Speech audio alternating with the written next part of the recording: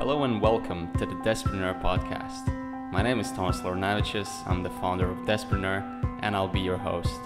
In this show, I'll connect and talk with top designers, successful entrepreneurs, and tech visionaries.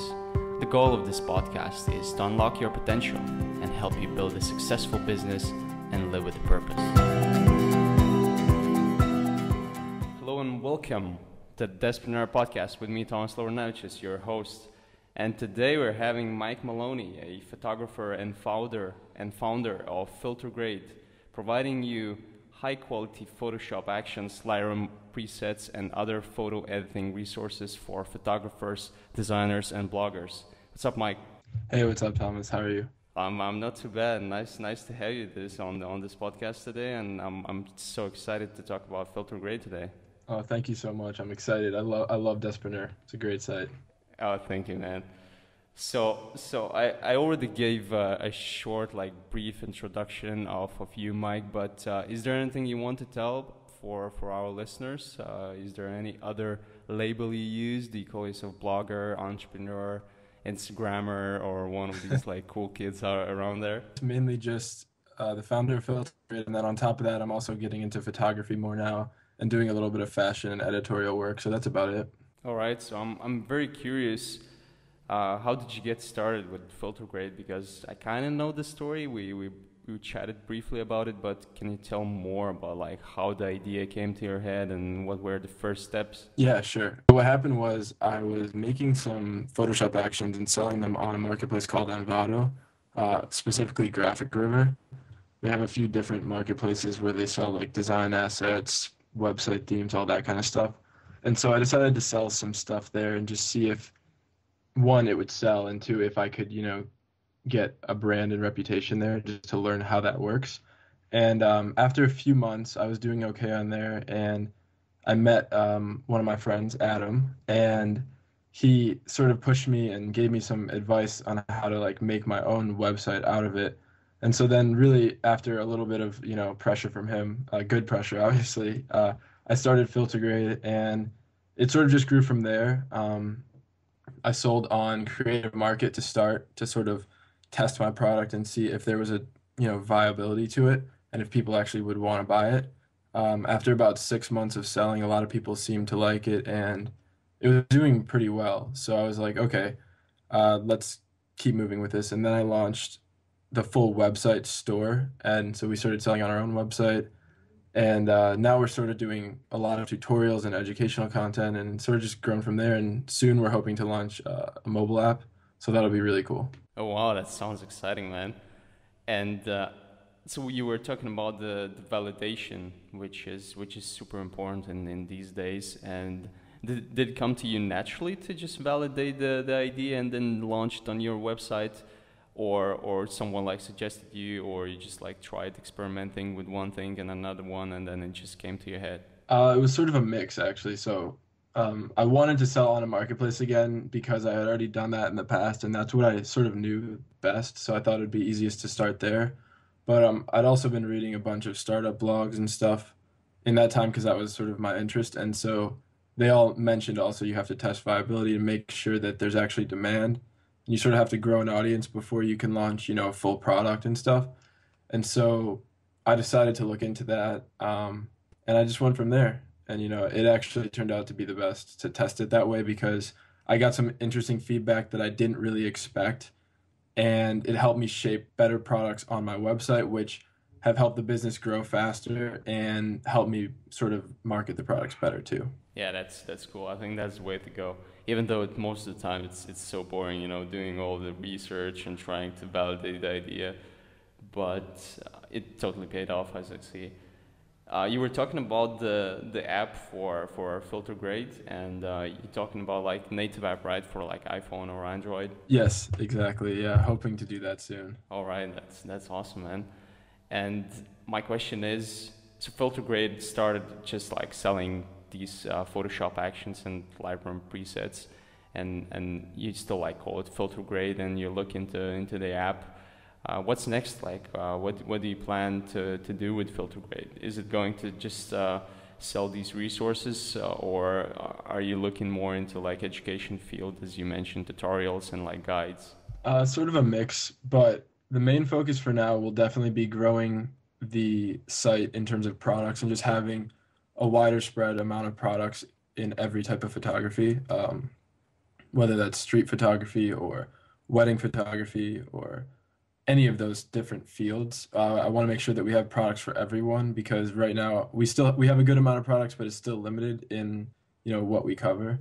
On top of that, we're launching something new very soon. That's basically going to be a monthly subscription to FilterGrade called Filter Select. And what this will be is a monthly, email list where we give you exclusive filters, tutorials, and, partnerships, content from special photographers, artists, designers, etc. And so that's going to be one of my biggest focuses in the next 6 months to a year because I think a lot of people enjoy our filters, but they wanted a little bit more from us and they really like the educational content. So I wanted to make a product that sort of encompasses both of these things, but also has some exclusivity to it with, specifically big name photographers who are going to have a better approach to their work. And they can share that with these people, our customers to help them learn how to better improve, their photography and stuff. That's the way to go, and I really like that you have this, set plan for like 6 months, a year, and you're determined for it. So it sounds really cool. Um, so you're definitely like very interested in photography, and would you be able to reveal your photo editing process? How does it look like? Oh yeah, sure, I definitely could. So right now, my basic process, I start with camera raw. I shoot all my photos in raw now, just because it helps to adjust the light. So if you have the ability on a DSLR or even any camera to do that, I would definitely recommend it. So once I open up my photo in camera raw, I adjust the light, make sure everything looks, just natural. I try to go for as natural light as possible and try to capture like the perfect exposure. That's always my goal. And then I'll also bump up the vibrance a little bit because that helps to bring out the colors. Then I'll open it in Photoshop. And once I get in Photoshop, I mainly play with 3 or 4 adjustment layers depending on what type of photography it is. The first one is always curves. I always use the curves adjustment layer to bump the brightness up a little bit and also increase the contrast in the photo. And that really helps bring out colors and sort of sharpen the whole photo. On top of that, I'll use a photo filter layer at a very low opacity, specifically the sepia filter. I usually use that at about 45%, and then I'll lower the entire layer opacity to like 10 or 20%, depending on how bright or dark the photo is. And then after that, the only other thing I'll usually do is play with the selective color adjustment layer and just make sure the shadows and the hues look right. I usually darken them up a little bit and make them sort of a slight cyan tint. And then other than that, I'll also add a vibrance layer, boost the vibrance to about 10%, and then lower the saturation to like -2 just to balance everything out. And that's basically my process for editing a photo. There you go. So now we can just totally rip your style off and then start producing our own photos. Oh yeah, That's cool, man. Thank you for sharing. I appreciate it. no problem. How do you think important photography is in today's business, and why these huge companies like Facebook, Uber, Airbnb, they have so many beautiful pictures on their websites? I think for a number of reasons, mainly like the prevalence of photography now. Everyone has a smartphone or a camera or something they can use to take pictures, and everyone wants to document what they're up to. And photography is just the medium to do that. And as mobile phones have grown and mobile internet has grown, photography has sort of sparked, it's just one form of communication people use outside of text and video and sound. So, in my opinion, photography has just grown because of that. And I think it's important that companies use proper humanizing photo because they have to reflect their brand in the right, frame of mind, and they want to, have proper imagery that reflects what they want, to show to the world. And I think that really helps a lot. And I also think just in general now, people demand, I don't know if they demand higher quality photos, but since there are such better photos in general, like on the web and sites like Unsplash and Barn Images and a few other ones that give free stock photos are available now with really high quality photos, people sort of expect a higher quality now, I think. And so if you don't have good images on your website, or any asset of your brand doesn't have, or facet of your brand doesn't have those that imagery, then people are going to definitely notice it now. And so that's why I think a lot of companies are moving in the direction of hiring photographers and making sure their photos, align with their brand properly. Yeah, I definitely agree.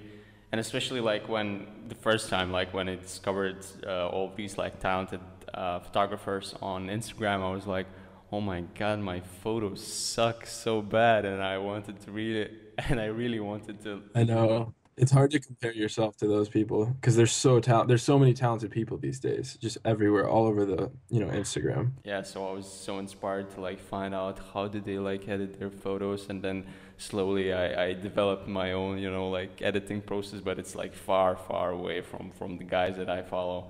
So yeah, I totally agree that standards are definitely higher, or maybe they were higher before, but people are just like sharing it so easily today, and it's so easy to discover these good talented people. So I think that's why photography is such a huge trend these days. Yep, definitely agree with that. So what are like the most powerful ways to use images for your business growth? Because you're providing these Photoshop actions and Lightroom presets that help you to really like enhance these photos. But where do you use them? Like personally, or like other business cases? How do businesses use images to really like engage their audience and sell more? I think there's a number of ways that people use FilterGrade with their images. Are you asking specifically for FilterGrade, like how they edit them, or are you talking about just in general how people use images? Well, it can be with FilterGrade. If you have any cases, that would be awesome. Okay, I'll answer like a little bit of both. But so in general, I think businesses are just trying to have higher quality imagery, like we talked about before, and they want everything to sort of have a similar style. So that's where a lot of editing comes in. So certain companies, you'll notice, will use generic, or not generic looks, but they'll have a certain look to their photos. And I think that's a big part of Instagram and, your feed these days, is people like when you have a style to your photography. In terms of how FilterGrade comes into play, I think it can help brands that might not necessarily have the time or expertise to develop their own filters. They can sort of grab some of our filters and start there, and then customize them to their liking, because I think then they still have, a solution that's their own, it's unique to their brand and it's their style, but they have excuse me, they have a starting point where they can get, some assistance. We have tutorials, and we have things that sort of help you understand how you edit your photos better, so you can get a better understanding of like how to edit an entire brand's photos as opposed to just a few here and there. Yeah, absolutely. And I think automation is the future of the business and in a field, and especially like automating all these digital tasks, it's the way to go. And the next question actually leads from that like automation thing. You mentioned that you grew your business from like creative market into your website, and now you have like the full platform to sell these filters. Do you have any like team members, and how do you manage your team? How do you like deal with your day-to-day basis tasks? Yeah, I have a few team members. No one is full time yet, unfortunately. I just haven't really had the need to hire someone full time, and I kind of want to soon, but we need to grow a little more before that happens. But I have a few writers that I've hired. I mainly manage that with Facebook Messenger or Skype. We just talk there. I pay them through PayPal. That's generally how I handle just like payments and that kind of stuff. And we just basically, I have a few different writers that will write articles for the website, and then I'll just keep them sort of queued up, and then over time I'll slowly post them in a good schedule that fits with, what we're doing. So that's one way I've sort of automated the business so that I have more time to work on products as opposed to writing, which has helped a lot. I also used to have some employees who did the social media, but they've actually had to move on to other gigs. So I've taken over that again, but I use scheduling tools to help save time. Like Facebook has a scheduling tool, and I'll, make posts ahead in Instagram to save a little bit of time. Other than that, mainly the way the business has grown the best is just by continually doing what's worked for us, and then just finding ways to scale on social media. That's been a really good marketing mechanism for us. I use Facebook, Pinterest, Twitter, Instagram, and a little bit of Google Plus to promote our articles and products and things like that. And it didn't always, seem to be a very strong platform to market on at first when we were smaller, and I didn't know if it was like a good way to go. But over time, like social media in general has proved itself worthy for the business, and so I've just continued to invest in that and learn how to use that. And then that's about it for, marketing wise. Yeah, I like that you mentioned scheduling tools, just like a couple for Facebook, but could you go more into details and tell me more, like, for example, what do you use for Instagram, what kind of like scheduling tool there is, and what are the best times to post? Because I'm pretty sure many people who are listening to this podcast, they will be curious, okay, so what kind of tool do you use, and like what are the best times to really post? And I'm sure it's different for different people, but maybe you can just share some of your knowledge. Yeah, sure. So I usually edit my photos and then I will just send them to myself in Facebook Messenger. It's kind of crazy, but couldn't figure out how to get the sync thing working with my phone, so I just messaged them to myself. I don't really know of any scheduling tool for Instagram yet, and they don't have any web stuff, which is kind of annoying because it makes it a little bit harder on me to manage my accounts. But luckily, they got the dual account feature in Instagram now, so you can sign into a bunch of accounts. So that's been pretty helpful. So basically, all I do is I'll save a bunch of photos into my phone. I'll message them and then save them to myself, my own phone into different albums, and then over time, I'll just post them as, along with our calendar of like what we're posting, and I'll try to keep the feed consistent. In terms of timing, I think you can post just about every day for your brand. I post once or twice a day, and I'd say the times that work best for me are generally 5 to 9 at night, usually around 8 o'clock. Like if you're really trying to get maximum exposure for a photo or something important, post it at 8 o'clock during the week. It should get a lot of exposure, except for Friday and Saturday because people are, generally going out and stuff at that time. But usually 8 p.m. is good, and sometimes in the morning, like 9 or 10 a.m. when people are waking up, they'll see the photo. Other than that, I'd say like just a general tip would be try to post the highest quality photos you can on your Instagram and try to have some sort of a theme or something that goes with like your feed just to make it personal to you, because that'll help people sort of like empathize with it and they'll want to follow it if you have some uniqueness to it. And then other than that, I would say just try to engage with your community, go to meetups, shoot with other people. I've been doing that a lot in Boston. There's this really cool thing called Boston Portrait Meet that I went to, and it helped me meet a lot of other photographers and designers and models and stuff, people to work with just to help me grow my Instagram and sort of get engaged with the community. So if you're looking for a way to sort of get started, that was one thing that really helped me get my account going and like get involved with the community, because I was sort of just on the outside taking pictures on my own, and then that helped me get really into it.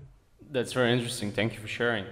And you talked about like marketing, and then you mentioned Pinterest, and now you just mentioned the partner meeting. And could you tell me more like how people find you and like your products? What's the roadmap? Yeah, sure. The biggest platforms, so one is social media, just by posting, photos that people edit with FilterGrade. That's just one way we've continuously marketed the brand.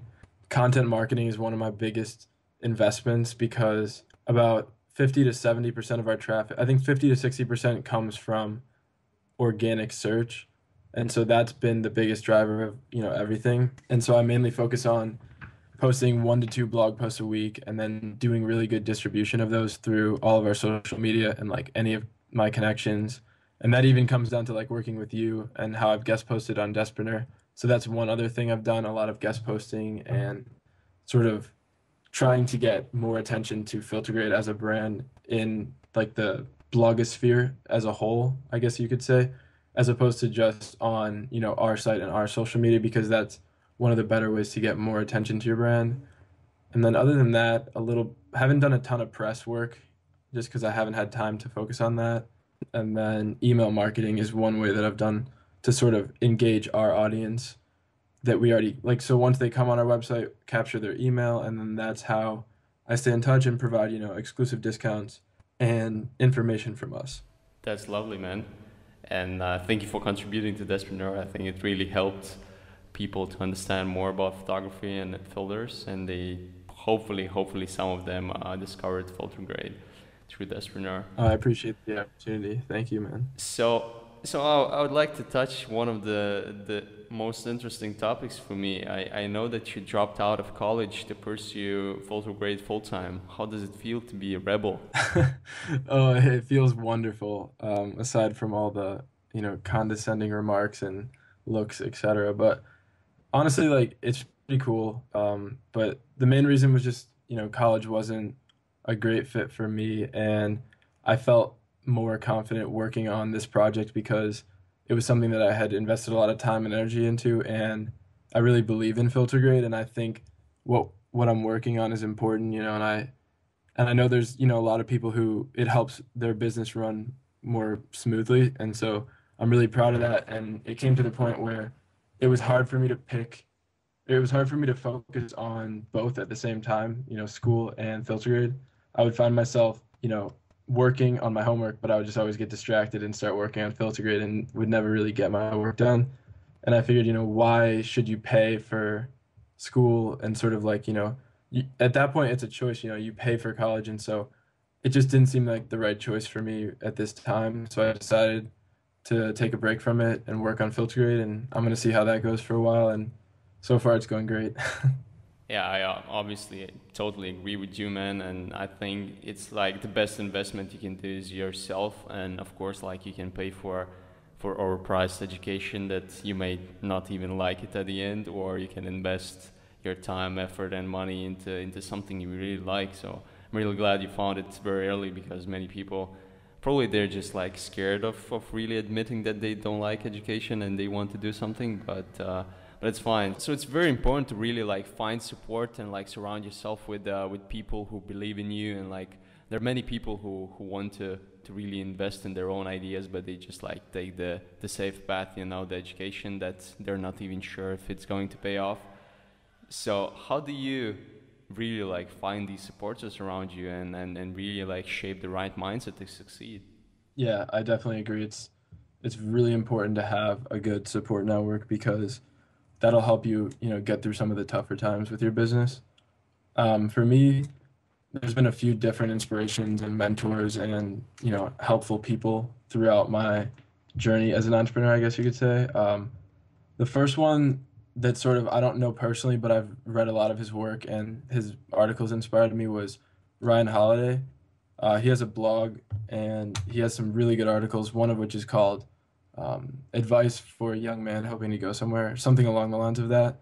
And it's a really good piece on, sort of working hard, and it keeps your head straight because it tells you very, directly how it is in the world and how, the importance of hard work, dedication to your craft. It's not really about, doing crazy stuff to get ahead. It's just you have to just be willing to commit to something. And he gives a lot of good advice on his site. And there's this really cool post on genius.com that sort of annotated the blog post, and he also shared some behind the scenes, and I really love reading that kind of stuff. So that's been one helpful inspiration to me, I guess.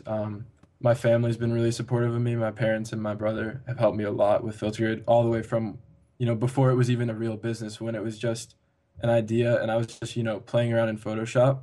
I would show them the filters and they would always be, willing to give me feedback, whether it was critical or just, being nice and saying, those filters look great, and just always being a support network for me. On top of that, I've had a ton of great mentors online that I've met through the marketplaces and, blogging, and all these different people. I can't name all the names, unfortunately. It would just be like too many people, but I would just say in general, I've just had I would say a bunch of people on the internet from different, experiences have helped me. Graphic designers and marketers and other business owners. My friend Adam, I can mention his name because he's helped me so much. You've helped me a ton because I remember we started off very early working together on Despreneur articles and stuff. And people like that have helped me, from the early days, and that helped sort of like give me a good foundation of how to do business and how to grow my own business. And I'm forever, grateful of that. And then other than that, the support network I'd have now, aside from that, I would just say like, have some good friends who are willing to give you real honest feedback, who aren't afraid to tell you, your flaws. A lot of people nowadays are afraid to, be mean to their friend, or they're afraid to say like honest things because they think it might hurt them. But in my opinion, I think I prefer to have friends around me who are willing to give me that raw, honest feedback, because at the end of the day, if it's going to help me improve, myself or my business or, my projects, then I'd rather know that and have honest friends than people who are just going to be sort of overly encouraging or just yes men and women. So that's really my network, I guess you could say. Yeah, like that you mentioned that you need like raw feedback, and sometimes you really need someone to tell you, man, like you're doing this wrong, or like you're just chasing money, or you became an asshole, or something, to really like wake you up and tell you that come on, look at it, and do you really want to really pursue this lifestyle, or like do you want to do business in this way, and so on. So I think it's very important to have brutal honest feedback from time to time. So I'm glad you mentioned that one. Hmm. Hmm. So you're not even in your 20s, right? How old are you? I'm 19, not 20 yet. So there you go. So how do you keep focus and like stay away from distractions?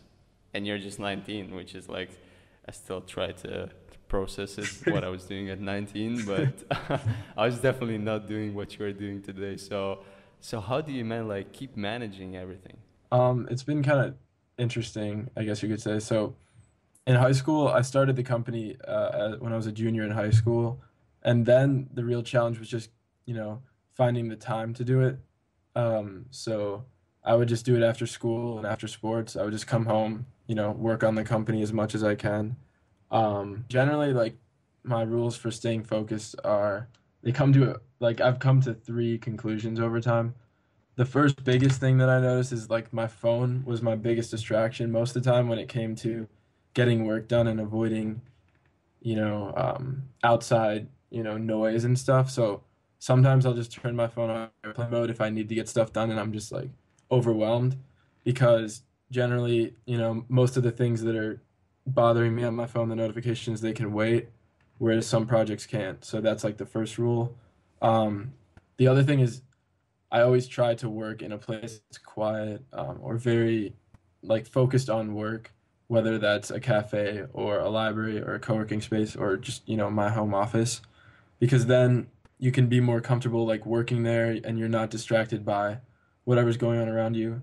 And I think it's good to work in various locations. Remote work is really cool, and I definitely respect that. But you just need to make sure that you have a focused place to work, because if not, it might be hard to work and you might be less likely to work. For example, if you're like, I've never come into this problem, but some people I know have, decided to work on the beach, and sometimes the beach would be too appealing and then they just decide not to do as much work. So I think it's just you have to be really self-disciplined and make sure you set aside a certain amount of time every day. And that sort of comes into my third rule is make sure you have time set aside to invest in yourself every day, whether it's, working on your projects for 4 hours or 5 hours, or perfecting a hobby like photography or design or painting or whatever hobby you have.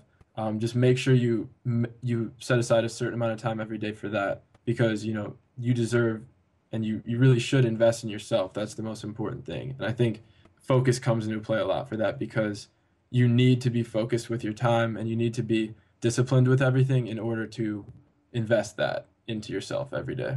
I wish I heard this when I was 19, and I totally like agree with you, man. And I would like to ask you about your like habits or routines. And you mentioned these three main things. You just pay respect a lot to discipline and personal time, and of course like try to get away from distractions on your phone. But is there anything you do daily, like any routines in the morning, afternoon, evening? Do you meditate? Do you listen to music, or do you read? What do you do?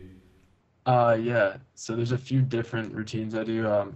Sometimes it changes, like depending on the environment I'm in, where I'm living. But lately, my routine has been generally to wake up around 8 in the morning. Try to go to bed at like 10 or 11, because I think sleep is one of the most important things. I never really used to know that until I did a little bit of reading about it, and then I realized that was very important. And so, opposed to the typical mentality of working, all night and, going as hard as you can, I actually try to focus on sleep now. That's a big thing. Um, and so just getting to bed at a consistent time has really helped. And I noticed that I work more efficiently because of it. The second routine every day is usually after I wake up, I'll typically just like read or watch Netflix or something early in the morning, just like relaxed. I don't jump out of bed and work right away because usually I'm not fully awake and I just like to relax in the morning anyways.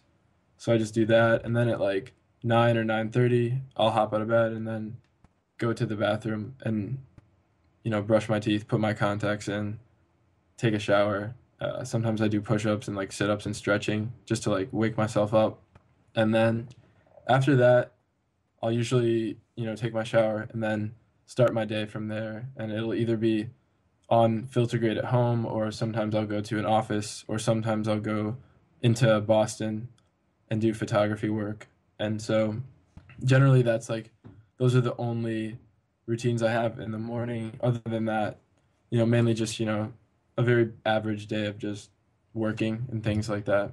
Nothing super special, I'd say. Yeah, you cannot really plan the day, and especially when you're an entrepreneur, just like things happen and one priority changes the other one. So I totally agree. And but still, it's Yeah. still good because you have the morning routine which starts the same way, and I like that you mentioned sleep, the quality of sleep, and then a little bit of exercise in the morning, and of course like waking up and really like being sharp focused for your work. So one of the last questions for you, Mike, is how do you see yourself in the next 5 years? What is your vision? Oh, that's a good question. I don't, I don't think I've looked that far ahead. Not 5 years at least, but I'd say just in general, I'm gonna keep working on FilterGrade, and I really want to build that out. And I really have high hopes for the app. I want to do something sort of new in the photo editing space for mobile photography, and sort of more simplified to make it easier for people to take and edit photos and share them on their phone, because I think photography is a very important aspect of our lives, and as it becomes more important and more efficient and accessible to everyone, I think it's important that the tools we use to do that are also really high quality and built for their purpose. And so I really want to build a nice app, and I want to take FilterGrade to be a place where photographers see it as, a really good marketplace for filters and educational hub for, learning photo editing and the Adobe suite and all the programs that come with that. And on top of that, obviously the app, like I mentioned. Other than that, I'm just going to continue, building my businesses. Um, Truthfully, I'm also very interested in, where things are going with the cannabis industry, especially as it becomes more legalized in the United States. Living in Massachusetts, it's like on the bill soon. So I've definitely been like watching that, and I think it's a cool industry, and I might see if I can become a part of that at some point in time. But other than that, I'm just going to, stick with my routine, keep working.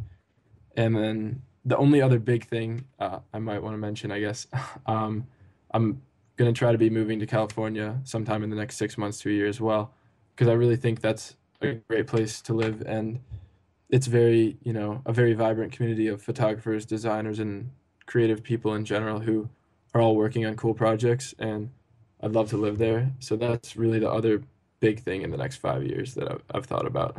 There you go, guys. You heard it on Despreneur Podcast. The next huge thing, the next big Instagram is FilterGrade, and it's really exciting, man, to hear your plans. And I definitely agree, California is a cool place to be, and I definitely agree that cannabis is a cool industry to look at. And I'm pretty excited to see what you bring to the world in the next 5 years, and let's keep in touch. Oh, thank you. So the very last question. So usually I try just to come up with like ridiculous question to make people think. And question for you is, so there's this Galaxy Summit, and if you had to represent Earth in the Galaxy Summit, what top 3 photos you would show? So to like represent Earth to every other, space object, is that what you're talking about? Exactly. I'm not even Yeah. sure what they do in the Galaxy Summit, but you've been selected and you go there and you present Earth, the whole planet, with top 3 photos. What would you choose? Oh, the top three. That's hard because there's been like so many billions and trillions of photos taken over time. What three would best represent Earth? I don't even know to be exact. One photo that I really, really like that I think would be Steve McCurry's portrait of a young girl in I don't know which country, I forget, but I think that portrait is just out of this world, literally. And I think that would be something that would just represent, Earth and humans very vividly and naturally. Other than that, maybe something crazy like a selfie from a selfie stick. Not, I don't know about a specific photo, but I just think like something that would really be telling of humans would be like a photo from a selfie stick. And that would be very representative in the Galaxy Summit. And then the third photo would maybe just be, I don't know. I don't know what the third one would be. That would have to be like a mystery. Maybe like just a photo of Earth in general or of whatever, like the most, like a collage of the most beautiful monuments or earthly wonders. Just something to represent like all of Earth. Nice, nice. I think you've been struggling to answer this question, and that was the main point of this question. So thank you very much, Mike, for your time and for sharing your knowledge and experience. And you're very, very inspiring young individual, and I'm really looking forward to seeing the next big thing for you. And thank you for sharing your plans with FilterGrade. And I hope to really like hop on the next episode and talk about your future projects anytime soon. Thank you so much. I really appreciate it, man. All right, guys. So thank you very much for listening, and I'll see you or hear you probably in the next episode. There you have it. Thank you very much for joining me today in this episode. I hope you enjoyed and learned from it as much as I did. Thank you for today's guest.